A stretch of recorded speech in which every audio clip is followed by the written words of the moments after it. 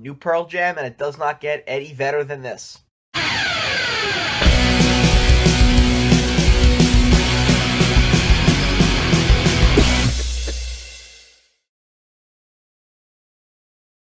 Hey, what's going on, everybody? It's the CD guy, Johnny Z here. Thank you so much for tuning back into the channel, and today I'm going to be reviewing the new Pearl Jam single, Running. Running is the second single released here for their upcoming album, Dark Matter.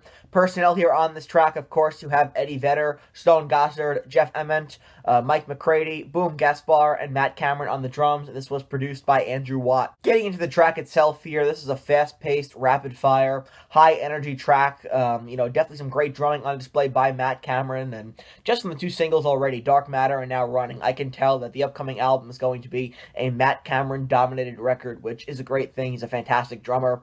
This song kind of reminds me a bit of a modern version of Spin the Black Circle from Vitalogy, or maybe a less harsh version of Lucan, so that's kind of cool, and this track definitely wouldn't sound out of place on an album like Vitalogy, or even, I think even Backspacer, which is interesting. Two great albums there, in my opinion. It's definitely a fun track, but I don't think it's nearly as good as the lead single, Dark Matter.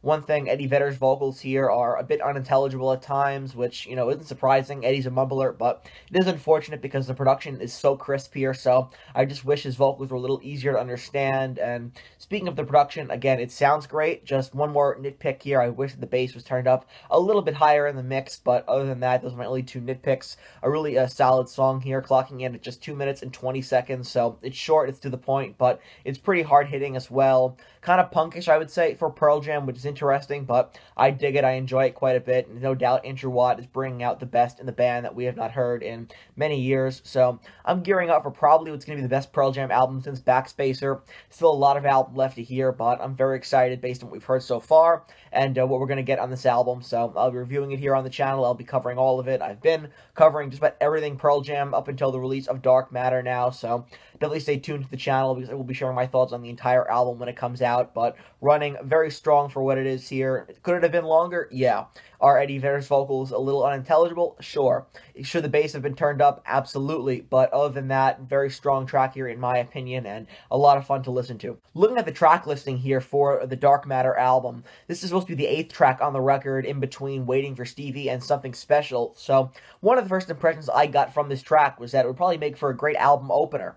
Track number 1 is listed as Scared of Fear, but, we haven't heard any of those songs I just mentioned yet, so I don't really know how this album is going to be structured or how it's going to sound, but just first impression here, I wish that, this would be the album opener. Just, feels like a high-energy way to kick off the record, but for all I know, it could be a nice change in sound and pace for side 2, so who knows? There's still, again, a lot of album left to hear, but just an impression that I got right off the bat here is this would make for a great album opener, or maybe even a live set opener in the future. So that wraps up this brief review here of the new Pearl Jam single, Running, off their upcoming album, Dark Matter. If you enjoyed this video, please give it a thumbs up, subscribe to the channel down below, turn on the bell for notifications so you don't miss a new upload, because this is your one-stop destination for all things Pearl Jam pertaining to Dark Matter as we get closer and closer to the release date of the new album. So stay tuned for album updates, single reviews, things of that nature as we get closer to the release date for Dark Matter. Also, be sure to let me know down in the comments section below your thoughts on the new song. Do you enjoy it? Do you feel it's better than the lead single? And what are your expectations going to this album? I definitely want to hear from you.